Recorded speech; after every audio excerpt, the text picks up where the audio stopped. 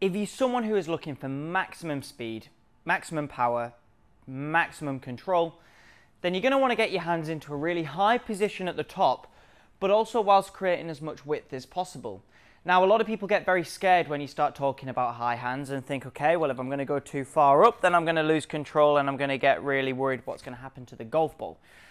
But if we do it in the right way, it can be extremely effective and extremely beneficial. So, first of all, what we have to establish is the shaft angle at the top of the backswing. We want to try and feel like the club head is pointing to the sky and the butt of the club is pointing more down to the ground. In reality, it's going to go a little bit further up, but it's a good way to think of it.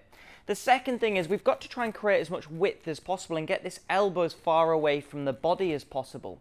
What tends to happen when people get high hands is the elbow comes backwards, which then pulls the hands over, wrist angle then crosses over with the club head, and you lose a lot of control. If we can get you into a position where we feel like the right elbow is far away from the body and the hands go as high as possible, it's going to give you more time to then get that body through at the start of the downswing, and it's also going to give you more power with the vertical hand reach.